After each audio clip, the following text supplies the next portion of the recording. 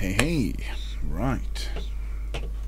Let's get on with this. Let's get straight to it because we're so close to finishing. So we're going to take a copy of this.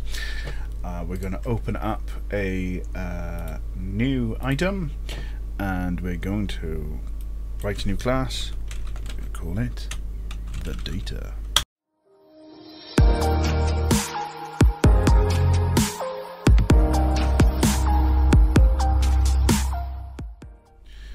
Okay, select all, paste.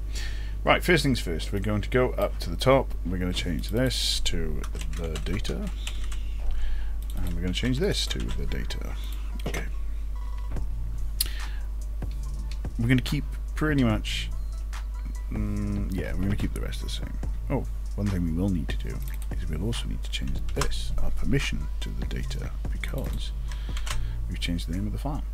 Okay, so what we're going to look at is storing things as a data file. So, this is where we're going to start. Let me get my notes up. Here we go. Under our config, we're going to write here. There we are. Right, we're going to write stored data. We're going to call it stored data. Stored data. Yeah. Check my spelling. Stored data with both capitals. I'm going to save it as stored data with only a capital D. Okay. We're going to write the class, which is going to be stored data, both capitals. Stored data.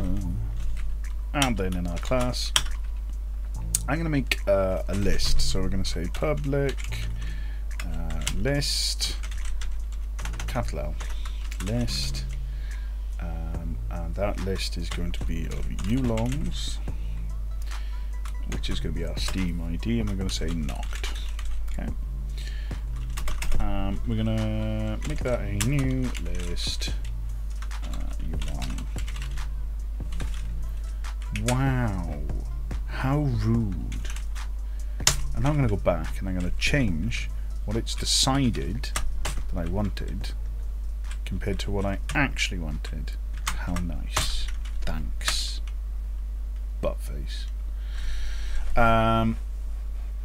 What else?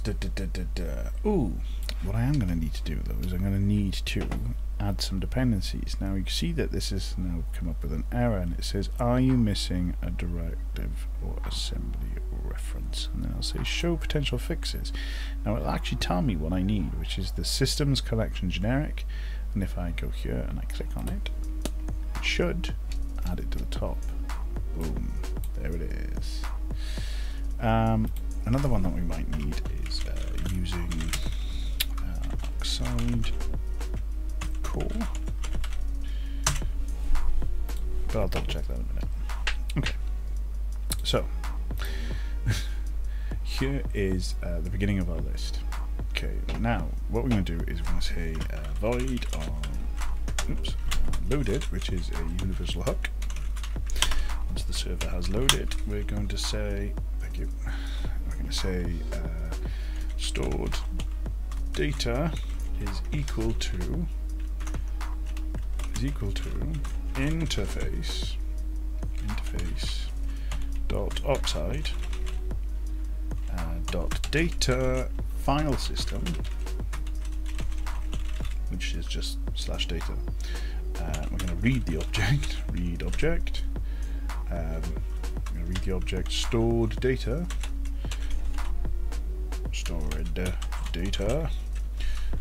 and we're going to say, we're going to call it the same as our file, so we're going to call it the data. Okay, close that off.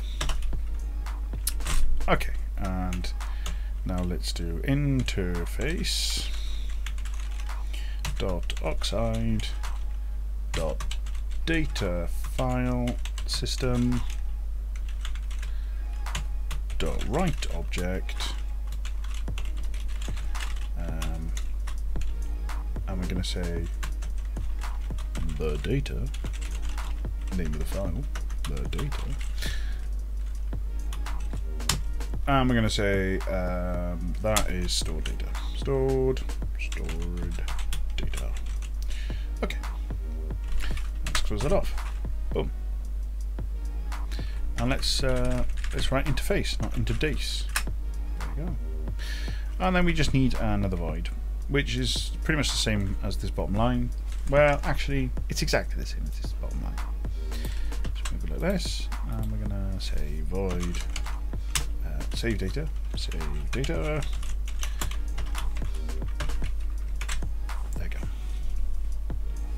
And that's the data side setup.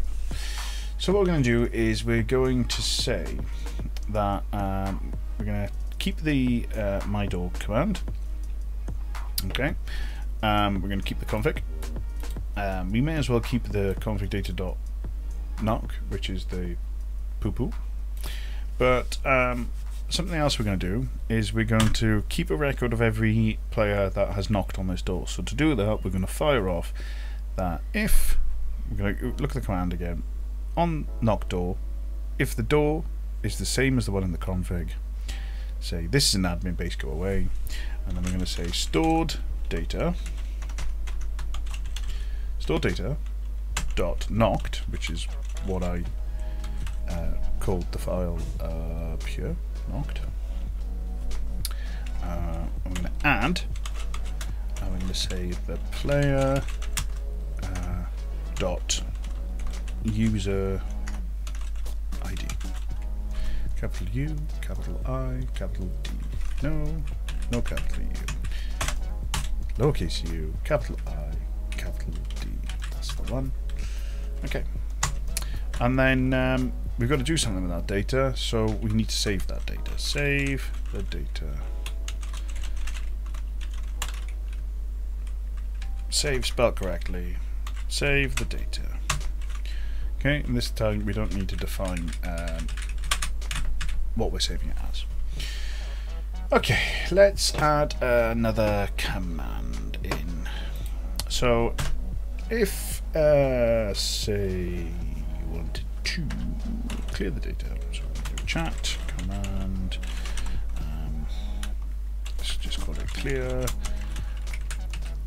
Let's do our void clear base player capital B, capital P, here lowercase p. Okay, so say we wanted to get rid of the data, so we're going to just say this is nice and easy, stored data dot knocked dot clear. Okay, and then just to double check that, what we need to do is just say save data. Oh, I keep doing it. Save data. All my letters are backwards today. Okay, so we're just going to fire off save data, and because it's this is all just silent, there's nothing to do, we're just going to do a send reply. So we'll do send reply to the player, send reply to the player, data has been cleared, just so that the player can see. Now obviously this, normally what you would do is you'd say if permission dot user has permission dot player player dot user ID dot toString, and then the permission name, the data dot admin. If the player has the what you can do is, if the player hasn't got the permission, you could just do that and just return it, and it wouldn't do anything, it wouldn't say anything. But if the permission has that, do this. Yeah, fine. Okay, another thing that I like to put, and I like to do this one for data, is this. We're going to do void, private void, private void, and it's going to be called on new save. Now I love this one. I don't know why other people don't use it. I use it on anything that has a data file. Okay.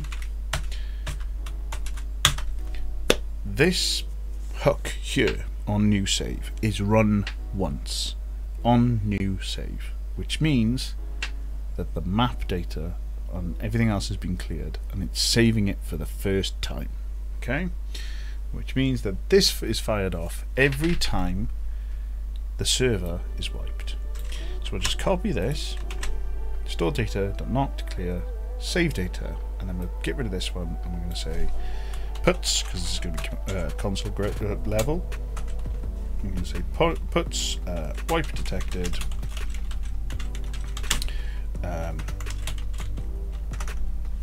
knocked data cleared.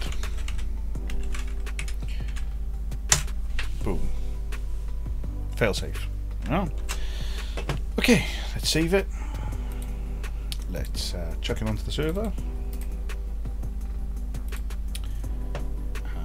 Plugins and data.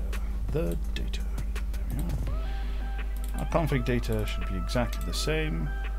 Refresh as the data. Is that on there? And in our data file, besides all this, let's make a new folder. Not in video. Let's just select all and drop this into which one. Okay, let's go across to our icon. You can see they're compiled successfully. Oh, there is a problem. The hook uses the same command. O.unload the hook, and then we're going to do O.reload the data. There we go. Okay, because I copied the command straight across. Okay, so here it is. Here's my door.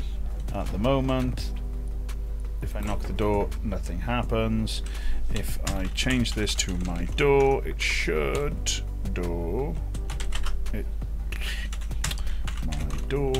it should turn around and say no permissions. So obviously we need to grab ourselves the permission for that. So I'll just use this one. Ooh, the door donkey. The data. Thank you. Let's double check that we're still recording. Yep, all good. Okay, so here's my door. As we know, it's a bit slow. So if I set this to my door now, right, I found the door. If I open up my data folder here, there's only a file here called the data, and there's nothing in it. Okay. If I now go and knock the door, it should say poo-poo in the chat, and if I update this, boom, here's my Steam ID. Okay, so the command that we put in was /clear, so if we just do /clear, it says the data has been cleared, which is what our send reply was, and if I go and look at the file itself, and I refresh, you can see that the data has been cleared. What you can do is, see, the problem is, if I knock the door multiple times, it will say that I've knocked the door multiple times. So what you can do here is, on the door knocked, you could say, you could put another if stored data dot knocked dot contains player dot user ID, and you can just return that. Return like that. Okay. Okay. So if I save that now, and I throw it back in to the plugins folder, the data, there we go. It should compile successfully, which it did. And then when we go to our data file, if I bring my data file up in the background, if I clear the data first, /clear, oops, clear. The data has been cleared, so it's here. And then if I knock the door, it says poo poo, and it should be there. And then if I knock the door again, it has not put me back in, see? And it's not written the poo poo message, because the poo poo message is this side of the argument. So if I wanted to carry on displaying the argument, I just remove it from here and drop it in there. And again, save. And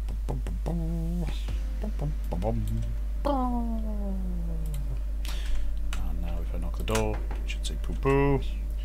And if I check the list, it should only say me once. So that's data. That's data saved. And I think we're homeward bound. We're now going to make a plugin. Yep. Next episode is the finale. We're going to make a plugin that has some sort of functionality, even though it's completely useless and no one would ever use it. But we're going to make one. Okay. Join me on the next one.